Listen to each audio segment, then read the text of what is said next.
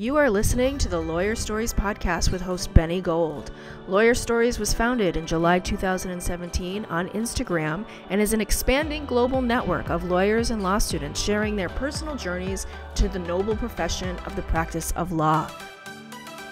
Join us on this podcast as we dig deeper into these stories and hear from lawyers and law students from around the world in all areas of the legal profession. Here at Lawyer Stories, we believe that every lawyer has a story. What's yours? CaseRoads, a feature-rich cloud-based practice management application that costs up to 70% less than other providers, is designed to be incredibly easy to use and allows you to securely work from anywhere. Get all the functionality you need for one low price per user. Take your firm to the next level, work smarter, improve operations, and get paid faster. For the entire month of February, book your trial today at caseroads.com and receive 20% off with your Lawyer Stories promotion code LSPodcast. Welcome to the Lawyer Stories podcast with Benny Gold, episode 32 today. And today we welcome in Noam Cohen, currently located in Israel. How are you? I'm great. How are you? Good. Thanks for being here. I think I mentioned I actually went to Israel on a program called Birthright the first year it was launched, the year 2000.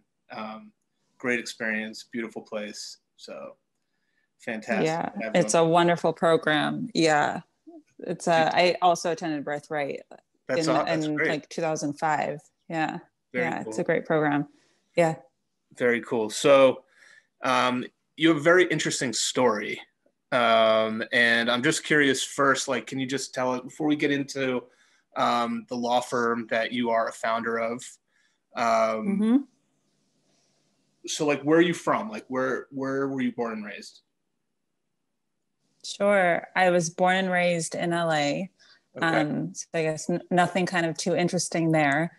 Both my parents are Israeli born and, moved there kind of way before their kids were born. And I'm one of four, and we were raised in, a suburban community outside the main city. Okay. And so, Israel's always been a part of my life. I've actually only been here for the last 2 months. But I spent my entire childhood, as well as, I should say, first year of college in the States, before doing my degree out here, actually in Israel, and then moving back for 11 years and going to law school at Berkeley. Wow. Okay. So yeah, what was it like to you went to Tel Aviv University? So like, what was that like? That experience like compared to what it might have been like if you had gone in the States? So I got to experience both. Okay. I went to UC Santa Barbara for my first year of school, and it was fine. I didn't really connect. It wasn't kind of the experience I was looking for. I never really wanted the American college experience. I was always much more eager about traveling and meeting different types of people. And so actually in my sophomore year, I already went abroad, and I went to Israel, and I was part of the exchange program, and I went through that, and it was a lot of American kids that were part of the exchange program. Right. And I wasn't too into that either.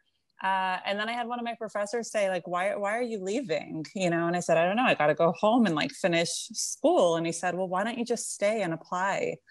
And so I did. And I applied to be part of the, just Israeli student track, and I got accepted. And so I ended up doing 3 more years in Israel. And I double majored in Middle East history, where I learned Arabic, kind of, like, don't test me, and political science.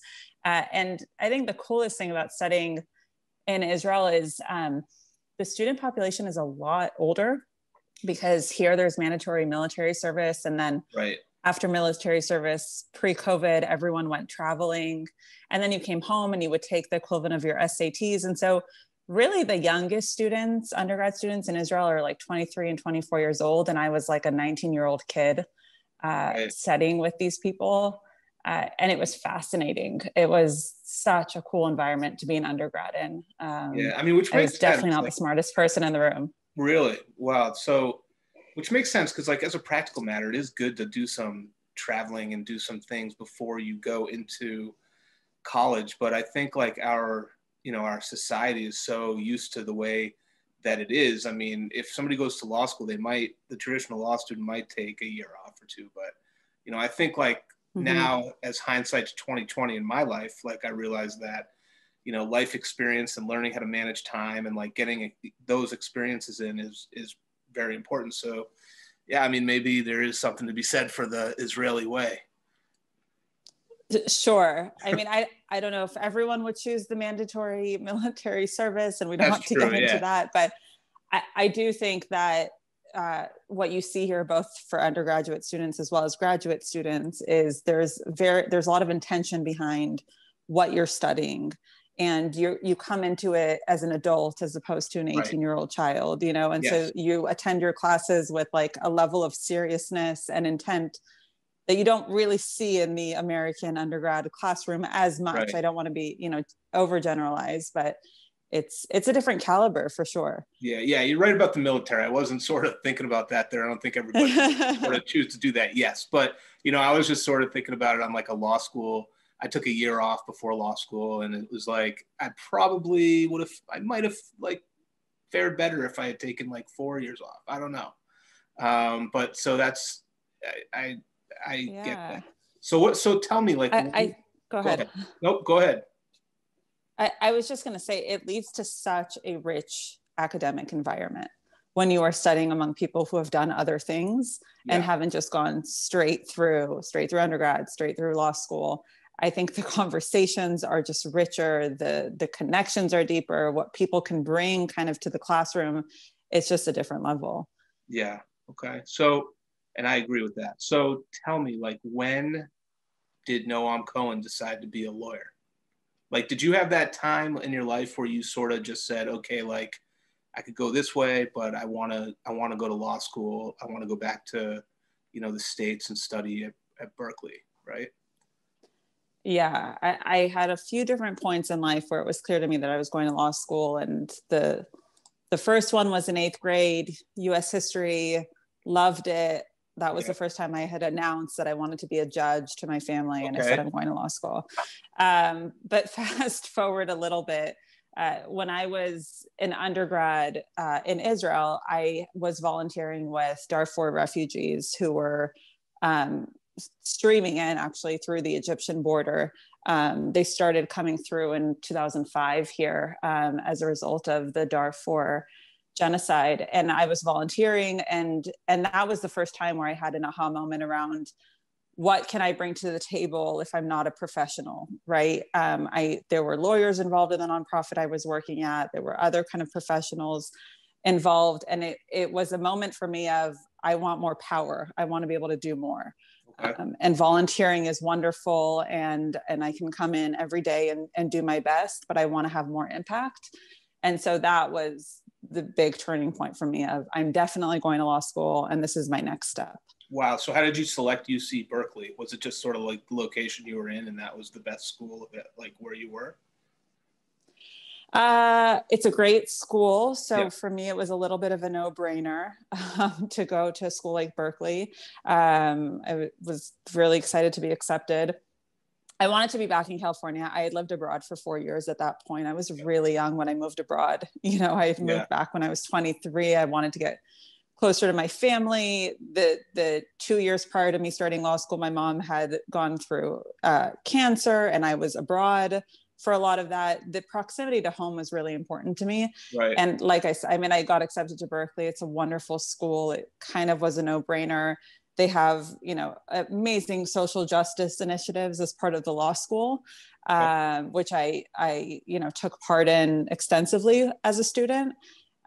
So it just became this, I could have gone to other places, but Berkeley seemed in the end like an obvious choice. Okay. So what was your law school experience? Was it a good experience, law school? Was it something that you enjoyed? Were there any challenges that you faced or? Oh, I write extensively about my law school experience on LinkedIn. I hated law school. Okay. I thought law school was a hazing experience. I also had a recent post on LinkedIn that I think law school is a waste of time. Yeah. So I'm very, very vocal about my thoughts around law school. I mean, it is what it is. I'm in a vocation that requires me to attend this, to go through this path. Right. But I think the way law school is taught, it's highly adversarial.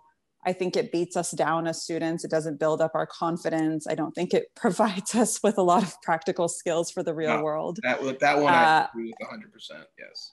Certainly not as for myself as a transactional attorney. I can say law school didn't prepare me in any way whatsoever to be a transactional attorney.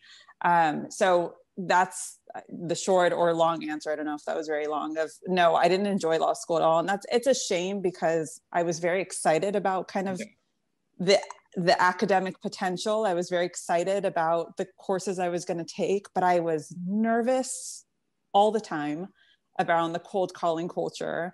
God, I've said in like almost everyone in a few of my podcasts where we've talked about law school, like that was my least favorite. I mean, I think I told, like, I don't know, it was early on in the podcast, it still is, but in the episodes, somebody asked me and I said, I think there was one day in civil procedure where I got called on and like, it was like from across the room and a mint like came flying out of my mouth. Cause I just did not like, the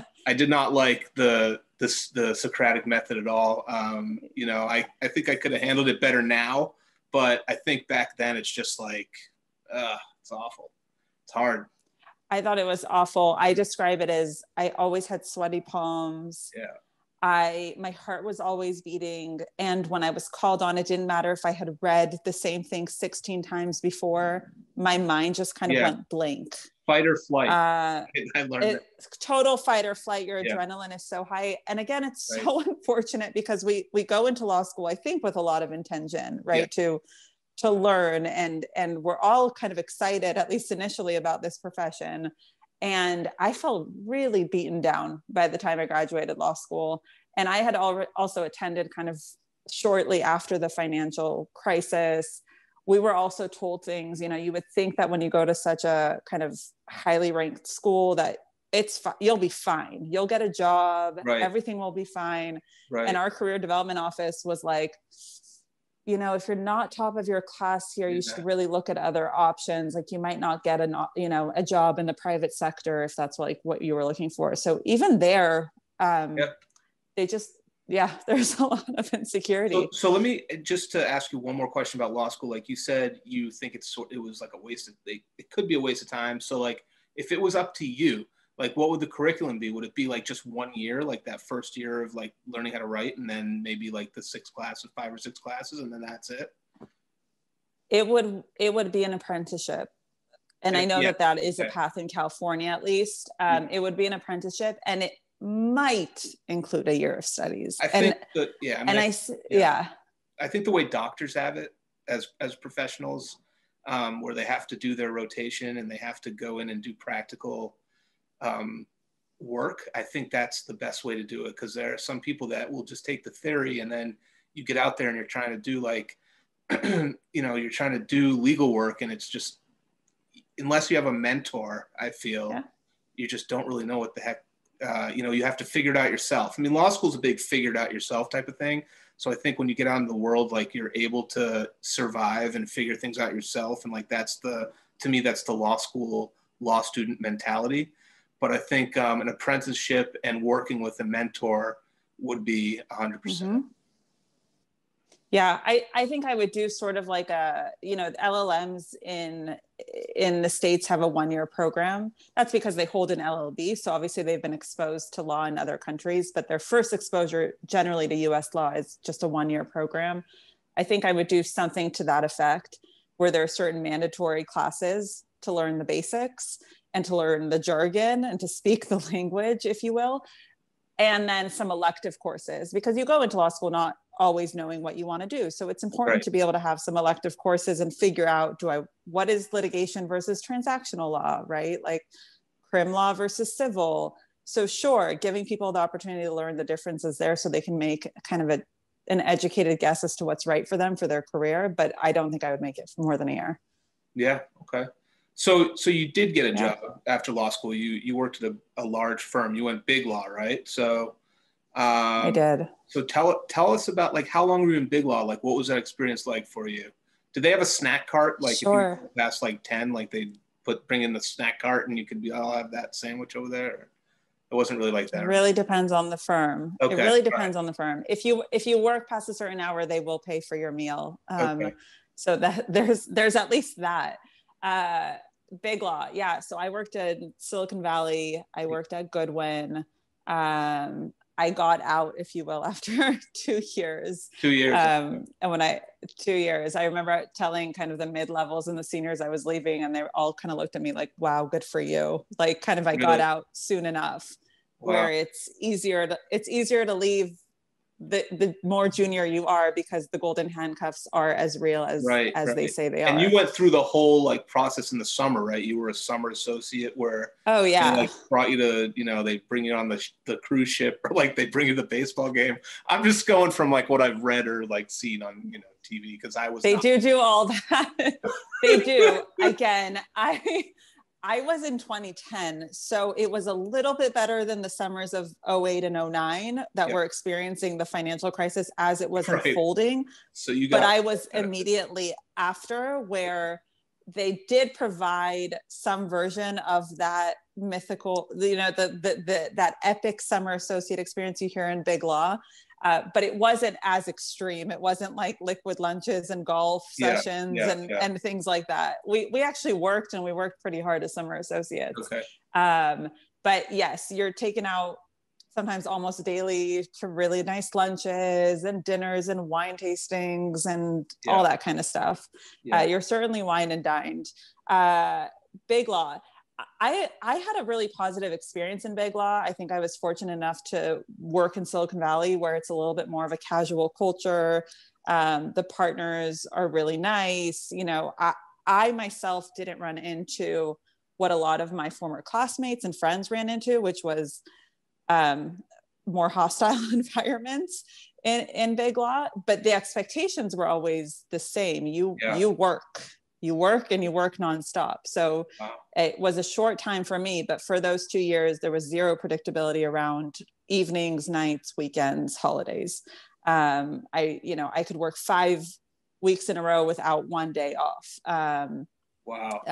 Absolutely no predictability to plan a vacation. My weekends were certainly not my own. I was working every single weekend. If I had an afternoon off or a morning off, I felt like, this is wonderful. Like I have a whole weekend to myself. The joke is also you make so much money in Big Law and like you have no time to spend it while you're working there. So like what are they keeping you for? Like they have like these memos that you have to write at like 4:30 on a Friday, and they slap it on your desk and you're like, this needs to be done Monday morning. Like listen, stuff like that. I mean, you're really busy. Busy. So I didn't have like memos necessarily so I was a corporate associate in the technology group. I was representing both early stage and later stage technology companies, startup, or being the earlier stage and later stage growth companies. We were doing everything from incorporating companies to taking them public, to selling them, to raising capital, helping them raise capital, venture money. So the deals were just flowing in. I mean, you could be working on 3 financings in M&A and then 10 other clients at any given time. I had whiteboards where I was keeping track of every single client I had, every single to-do under every client, because it's really hard to keep up. You have from almost year one, your own book of business essentially that you're helping the partner manage, and you're being staffed on a ton of transactions as they roll in. Does the partner look at your work like as you do it sort of thing? Like, are you allowed to, they look at They do. I mean, Silicon Valley especially is very much like a sink or swim environment. It's, you better learn and you better learn quickly. And then we're starting to staff you alone on clients. And then they staff pretty leanly on deals. Like you might do a financing where it's you as the junior, one senior associate, and the partner that's kind of just comes in and out of the deal. Okay. So there is a certain level of mentorship, and you can always knock on the partner's door, at least office I worked at, and have something redlined so they can help you learn. But you learn really quickly because you do so much of everything all the time. Like there's no break. It's the best training in the world for sure. That's why I don't regret it. I mean, I cried a lot during those 2 years about wanting about wanting a life, but I don't regret it. I was young. That's the time to kind of do it. And that's how that's true. I truly believe that's how you become a good attorney. You kind of grind for a while. Yep. Okay. So, all right. So let's bring you up to date, or let's get into, was there anything else that you did before you launched CGL? Was it Big Law to CGL? Yeah. Okay. No, I joined I wanted to get out of law altogether. Okay. I didn't want to be pigeonholed as an attorney. I've always been more drawn to the business world. So I actually joined a growth stage technology company out of San Francisco, and that's where I worked. I worked in strategic partnerships. I was doing business development there. Wow. Okay. And that's where I learned what a company means, like what it means to work within a company, what that machine looks like, what is a sales department versus a marketing department, what's the value of business development. That's where I learned all of that. And I truly believe it has a lot to do with kind of my starting CGL and why CGL has been successful in its kind of short time. Because as a lawyer, you're not taught that, right? Right. I had to So how long did you go into the company and learn the DNA. So I did that for a couple of years. Okay. So then I went out on, go ahead. So then you went out, and I just want to say, I want to note something for everybody who's listening out there.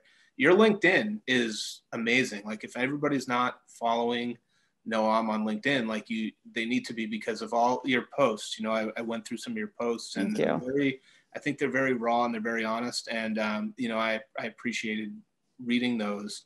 And also your partner, Hannah, I think I've actually connected with her at a different time, like maybe a few months ago, just kind of touch and go. And like, you both write like really nice, just like raw things about starting a business and a law firm. And it's very interesting actually what you have going on there.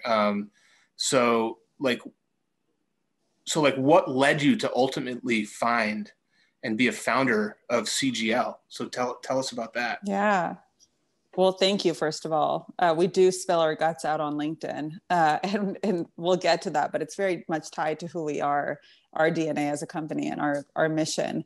But CGL, so I had my daughter in early 2017, and I was in search of meaning, right? I wanted something more meaningful. I needed a reason to leave such a small baby at home and go back to work. I needed something beyond, the title or just the salary. And I needed to go and work and earn, but it had to be something that meant more to me. And so I did what I like to call a thoughtful pause. And I decided I'm not going back to my former job. And I did what most new parents don't do, which is I went traveling with my kid for months. Okay. I went to Israel. I went back to Israel. I went to France. I went to Italy. I mean, at one point we were like literally backpacking, me and the 6-month-old. Wow. And sleeping in a different place every single night, kind of road tripping with my sister. And I was writing down my thoughts. What do I want? What do I want? What do I want? It's, my husband at one point said, stop saying what you don't want. That's so easy. Okay. You don't want to go back to Big Law. Okay. You don't want to go back to the tech company. What do you want? So I started writing down my yeses as they came to me. And I realized I really want to work for myself. Yeah. And I want to contribute financially to my household. I want to work, right? And I want to bring in money, and I want to support my family, and I want to do good. I want impact. And that's kind of how CGL came about. I mean, one day it just occurred to me, I have this degree, right? Just because I took a detour doesn't mean I can't ever go back to it. I can take on clients, and I can work, and I can work from home, and I can set my own day and my own schedule. And so I pitched the idea to Hannah, thinking that she would reject it outright because she had a really difficult experience in Big Law, and she loved it. She was kind of in a similar place. She had 2 kids under 2 years, and also was searching for more meaning and more autonomy in her life. So that's how CGL started. Both Hannah and I searching for something that we felt didn't exist out there. It was a all or nothing decision. We either go back to corporate America, leave our kids at home for 8 to 10 hours a day at best, or, or stay home, and that felt so ridiculous to us. Like, of course that can't be it. So how did you know Hannah? Like, how did you know her to like present your idea to her? Hannah and I met in law school. We both went to Berkeley. Okay. We were super friendly at Berkeley, but we weren't very good friends. And then we became very close while studying for the bar exam. Don't ask me why or how I had time to make friends, but Hannah and I became one of those things. We bonded over that experience, as well as many others. And we became really close friends and stayed in touch. And like I said, kind of we were having kids around the same time and going through similar experiences of deciding to leave the corporate America traditional kind of workplace and seeking something else. And there was a yin and yang between me and her. I knew that if I was going to go and do something, it had to be with her. I don't think I would have done it on my own. I wouldn't have wanted to. The motivation came when we both, I like those stories, like the friendships that sort of flourish after the fact. I mean, I see that in my college friends, like how, like they might have been a little younger at the time, but now because of life experience, I'm kind of close to them. And I think that's a wonderful thing. So like, what was a major challenge that you first, like when you were starting out, that you faced as a new business owner? And like, what do you think led to your success ultimately for CGL?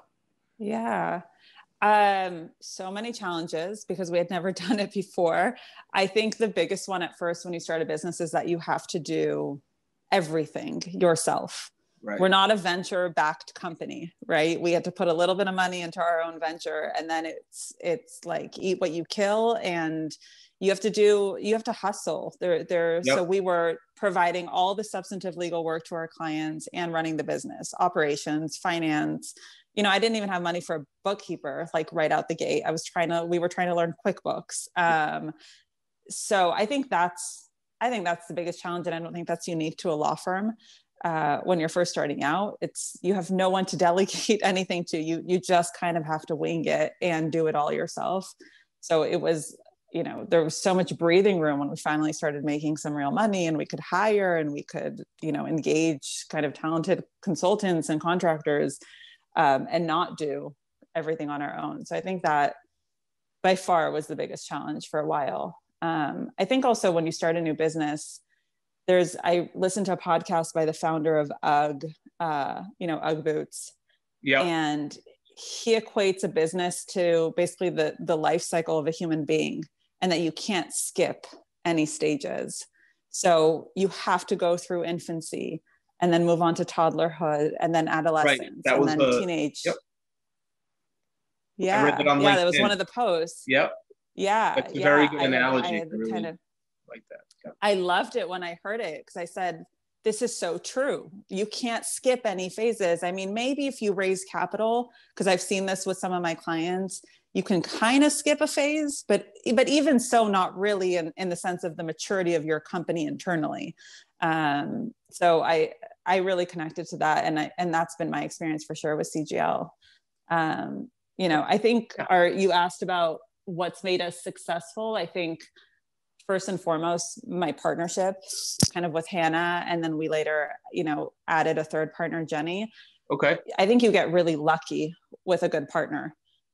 Sometimes, everything looks great and kumbaya at first, and then it falls apart down the road. And I think I've been nothing but fortunate when it's come to partners.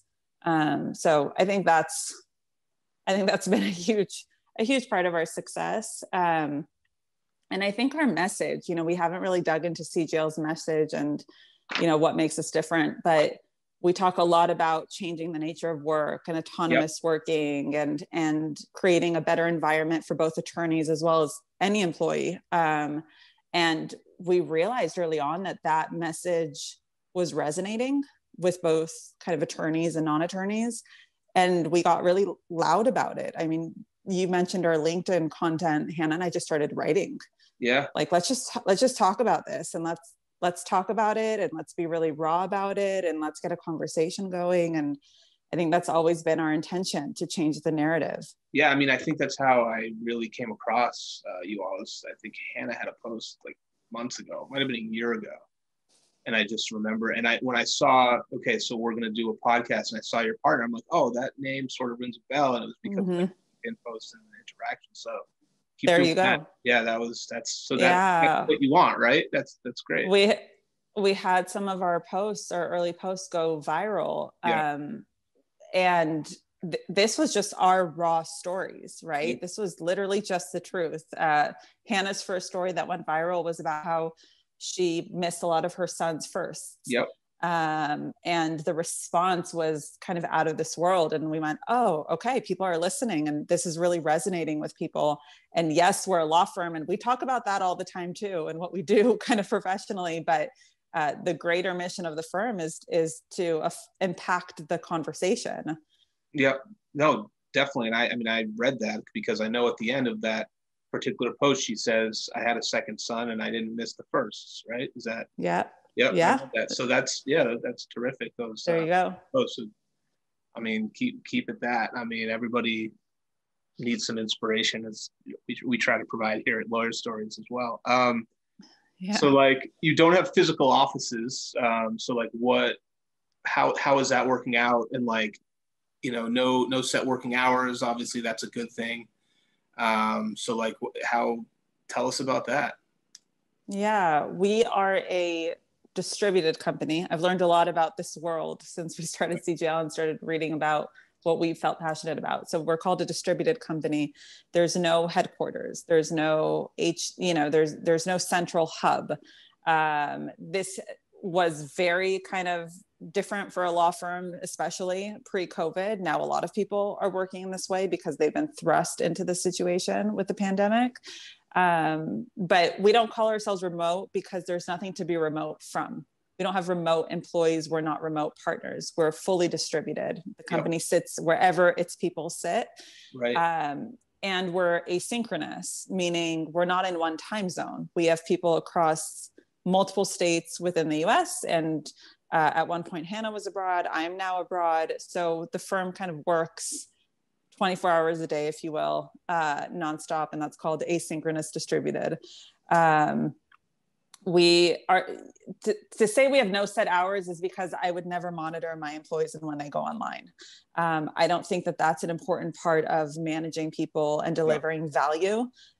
We believe that if you empower people to live and work autonomously, and for us, that means that they set up their work and their life to maximize their well-being. And if they maximize their well-being, they'll be more productive, they'll be more efficient. I love that. They'll be more motivated. Yeah. And therefore, because our product is services, they'll bring a better service to our clients. Right.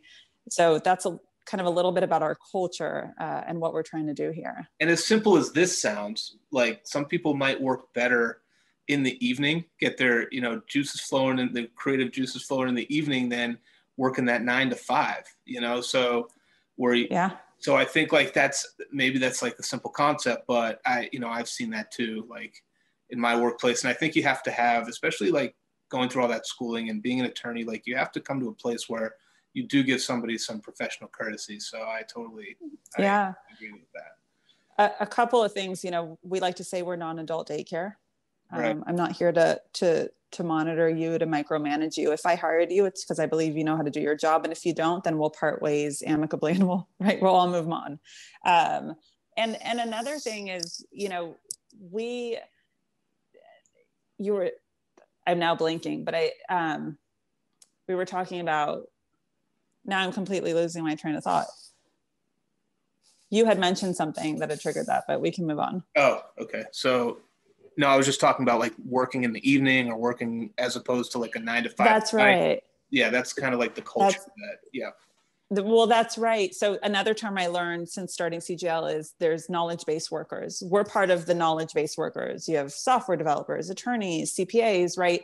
Our capital is our knowledge, and we need a Wi-Fi connection and a computer to do our job, essentially, right?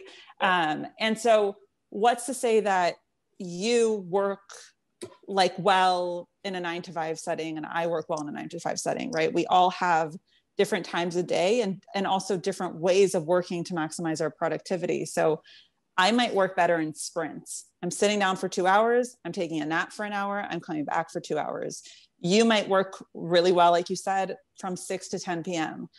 So why would I ever force you? If I'm trying to get the most out of you as an employee, why would I ever force you to come into into an office from 9 to 5 if you only really turn things on at 6 p.m.? Right. No, I understand. I mean, there are, and like you said, like knowledge-based employees, because there are those jobs out there, that require you to be at certain places at the time because you have customers or clients. But this is a different, it's a different level of job. And this is specific to exactly this type of job. Specific to being an attorney and having the professional courtesy. So going into like the pandemic, like, first of all, how long has CGL been around now? We've been around a little over 3 years. 3 years. Okay. So how was it? Tell us a little bit about the pandemic,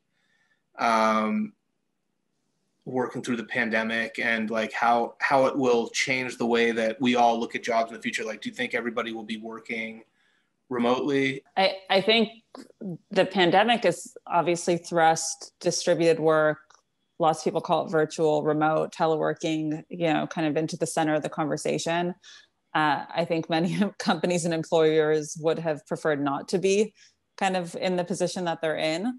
I don't think this comes naturally to a lot of organizations, unfortunately. I mean, where I hope this goes is I hope that we transform into a mostly distributed work culture for knowledge-based, industries, because I think that it creates more inclusivity in the workplace. I mean, I can go into that as well as to why I think that beyond just allowing you to work in more comfortable clothing, not commute, less pollution, but there's also a level of inclusivity. This allows people who don't fit into the mold of a 9 to 5 office job, which tend to be a lot of women in our society and other sectors of the society. So I hope this will lead to an evolution. I hope there will be, hundreds of thousands, if not millions of jobs that open up in distributed organizations. I think the change will be more gradual. I think that employers will unfortunately revert back to older models and ways as soon as they're able to. I think that they'll choose to do things like mandate vaccinations in the workplace as opposed to actually make a change in the workplace around the way people work. I'm not weighing in kind of on the vaccination piece right now. I'm just saying, I think that they'll choose other paths in order to bring people back kind of to have their, what I like to call the butt in the chair, mentality. For CGL, in a great way, we didn't have to make any adjustments. Nothing changed the way we worked, during the pandemic. We've been really fortunate in that way. We've tried to provide as much guidance as possible to the market with, things that we publish, as well as to our clients, like, how do you do this? How do you run an organization in this way? So, and we've done well this year. We're lucky in that a lot of our clients are technology-based clients. We also work in the cannabis space. Some of our clients have been impacted, but, generally speaking, it's been, we've been able to kind of ride the COVID wave pretty well. And I feel, really grateful for that. Yeah, no, we grew a lot kind of as a company. We hired a lot this year. Really? So you have a lot of people doing work. That's great. And all over too, like all over the country. And is that correct? Yeah, we have both employees as well as contractors, and they span many, many states at this point, as well as a couple in Canada. Wow. I myself am in Israel. Hannah was in Costa Rica with her family, my co-founder, for 7-8 months. Wow. So in 2020, it's fully, like I said, distributed and asynchronous organization. So that's awesome. So this is like, where do you see yourself with CGL in like the future, in like 5 years, 10 years? I think where I see us is where we can have the most impact. The narrative is only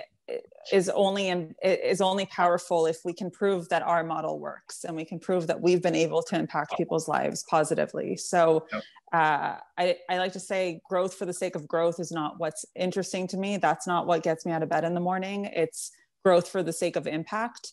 So if it means that I get to hire 20, 50 more people because I get to impact those people's lives and the way they work, positively, and the way they live, then that's wonderful. And obviously the bigger we get as a company, the more, our message kind of makes its way out there and we can affect the conversation. So to tell you that I have an exact number of, be it revenue or employees in the next 5 years of where I want to go, not really. Yeah. I mean, we have business, right? We have a business model and we have trajectories, but I want impact, and I want to continue to put that message out there that there's an alternative way to work. And I truly believe that, that it creates for a more positive work experience and therefore more, a better life.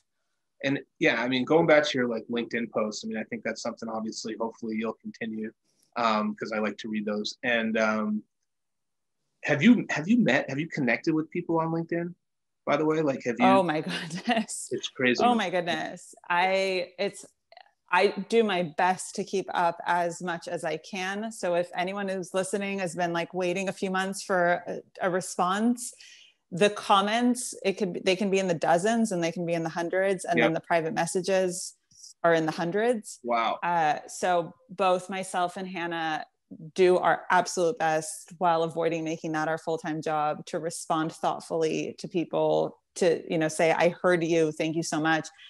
When you spill your guts, people spill their guts to you, right? When you're raw and authentic, people, that elicits a very similar response from other people. So the messages we've gotten are mind-blowing. And it's hard to, on a daily basis, be as thoughtful in the response as well. So we try our best, and we try our best to respond to as many comments as well as possible. Wow, that's incredible. So what advice? So congratulations on the successful business, CGL, like just the whole culture that you're starting and that you have. So what advice like would you have for any other entrepreneurs out there? This is so cliched because I feel like this is what a lot of other founders say, but just do it. We Googled how to start a law firm. That is like how CGL started. We Googled how to start a law firm, and we were so ignorant in the best way possible, because we wouldn't have done this had we known how much work it was going to be, and how much red tape there is for attorneys operating, in the US, and what you have to be careful about.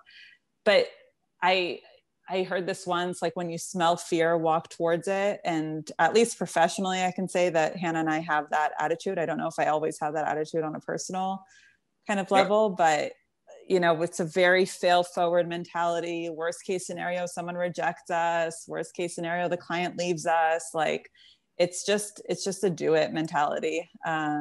Maybe it's an innate hustle, and maybe it's just, we realized early on that that's just what you got to do as a, early stage company. Yeah. Wow. Okay. That's great. And I'll add one more thing. Please. I think you need a higher purpose. It doesn't have to be save the world, right? It might be, but it doesn't have to be. But I think that if you are just building a business for the sake of building it and growing revenue, I'm not sure that's enough motivation to keep going during the hard times. I think having a purpose beyond that as to why you're doing something, and it might be to provide for my family, and that's a higher purpose. Or it might be, to solve the homelessness problem in Los Angeles. I mean, it can be whatever it is, but you need a bigger purpose, I think, to get through, difficult endeavors, whether it's starting a business or going through law school or whatever it may, whatever it is for you. That's great. So is there anything that we left out today that you'd like to share? I mean, I think that's basically it. I think we covered a lot. You had really kind of thoughtful questions, and I appreciate it. We have a podcast of our own, the CGL podcast. Yes. Yeah. CGL podcast. Right. The CGL podcast, and you can, listen to us on Spotify, Apple, Google, wherever you listen to your podcasts, and visit our website at cgl-llp.com. And please follow us on LinkedIn. Hannah Gentone and myself, we share a lot about our lives and about our experience running this company. And I hope that people find value in that. That's great. And I did read the post about the podcast about, you're like, oh, I have to listen to my own voice. Because I, like when I'm driving to work, my full-time job, I sometimes I want to listen to the previous podcast, but I get like 2 minutes in and I'm just like, all right, I'll listen to that later. So. It's so true. It was such a scary thing. Talk about, you smell fear and you walk towards it. We have a wonderful business consultant who had originally pitched this idea months ago of starting a podcast, and both Hannah and I went, "Are you crazy? No, thank you. No, that's like a little bit too far out of our comfort zone." And yeah, the first time we recorded, I was cringing. I was like, I don't know if I can do this. And I found a passion for it, and it's fun. I get to do it with one of my closest friends, and we get to just chat it out for, once a week. That's great. So that's the CGL podcast. Noam Cohen, CGL Law. Check him out. Check her out on LinkedIn. Good stuff. Great. I think we covered a lot. I really appreciate you being here today, spending some time going through your story. Thank you. Terrific story. For everybody else out Thanks there. Thanks so much. At lawyer_stories. Check us out. DM us. Send us an email. Wherever you are in the world today, enjoy yourselves. Cheers.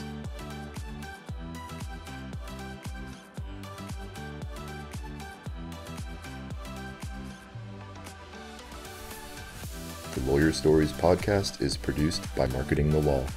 Are you looking at your social presence every day? Potential clients are.